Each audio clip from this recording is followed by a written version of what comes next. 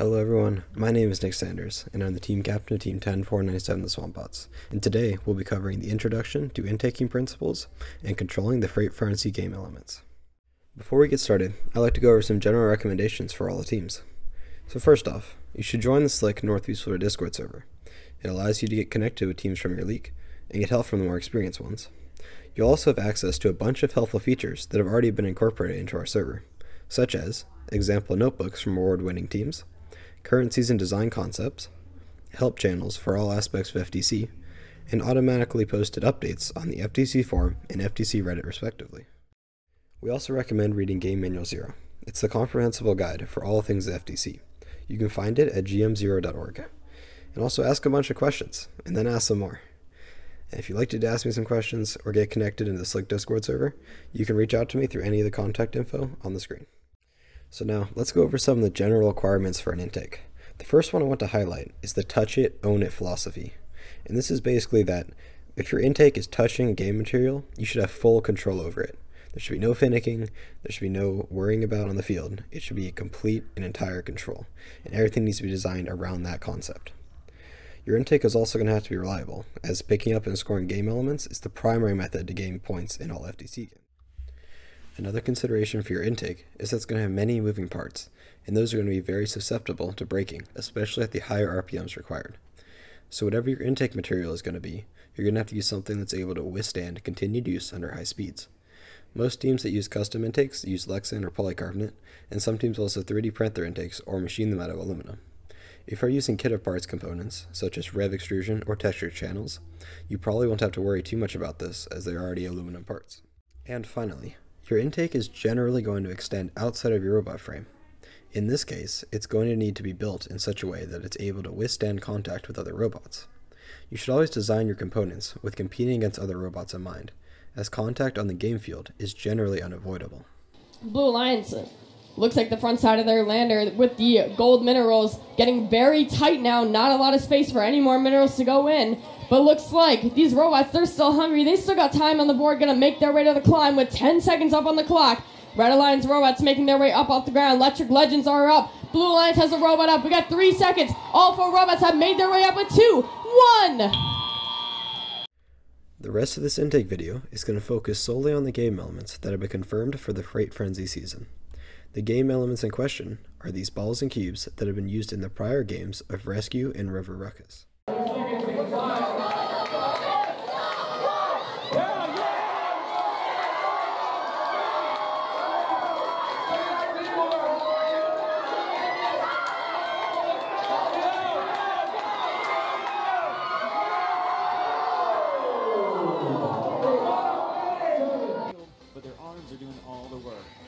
Recharge Green, they're trying to get in the way of gluten-free. They're making their way. They have 2 gold minerals successfully being placed in. Their Alliance brain stems swiftly making their way across the field. 1 and 2 minerals successfully being deployed. Landbro's got a gold and a silver, just scored only in a silver. Let's cover some of the intake concepts the teams have used to handle these game elements in the past. The most dominant and recurring intake has been that of surgical tubing being rotated at very high RPMs. Some of the benefits of surgical tubing is that it has extended reach, the fact that it's able to handle differing sizes of game elements, and has been proven to be the most efficient and reliable option for many different games.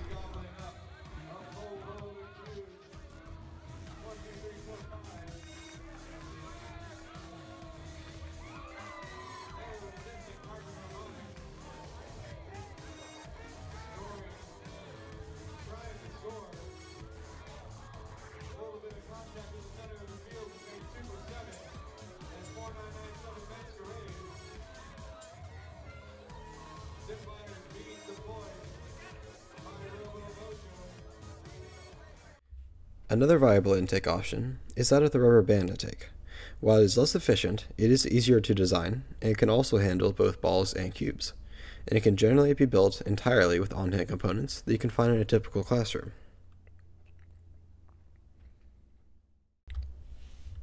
After countless months of testing and iteration, the FTC community has concluded that the optimal speeds at which surgical tubing should be run is around 800 to 1000 RPM for standard surgical tubing. Alternatively, you can use polyurethane tubing, which is a more rigid surgical tubing, and spin it at around 100 to 250 RPM. Your goal should be to use approximately the correct RPM motor that can be mechanically linked through either belts, chain, or gear to your surgical tubing axle. However, if you have a lower RPM motor, let's say a 40:1 gear ratio, which is around 160 RPM, you can achieve the desired RPM through a gear ratio, or you can also just use the polyurethane tubing instead.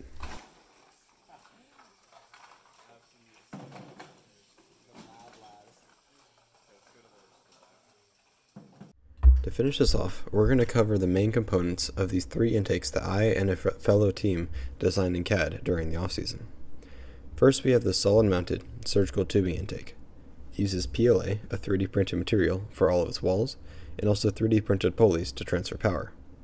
We used a Rev ultraplanetary motor geared 5:1 to power our intake tubes that are connected with this custom tube holder. The intake module is then solid-mounted to a Rev rail through these slots.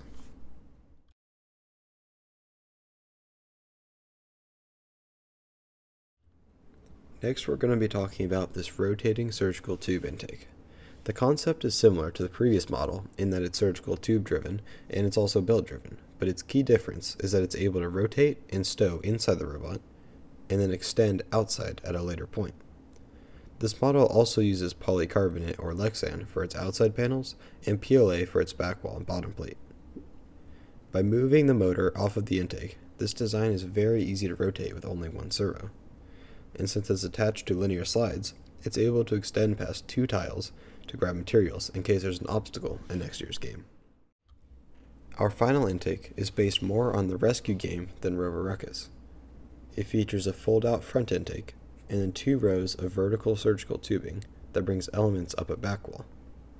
This design is driven through bevel gears in the Go Build a channel and then transferred to the other axles through belts and 3D printed pulleys. The fold-out front intake is riding on bearings, so it can rotate independently of the axle it's riding on. I hope you learned something from today's short seminar intakes, and I'll be happy to answer any questions you have on the Zoom call following this. If you'd like to learn more about intake concepts or anything related to FDC, make sure to check out Game Manual 0 and ask questions in the Slick Discord server. Thank you for your time, and let's have a great 2021 season.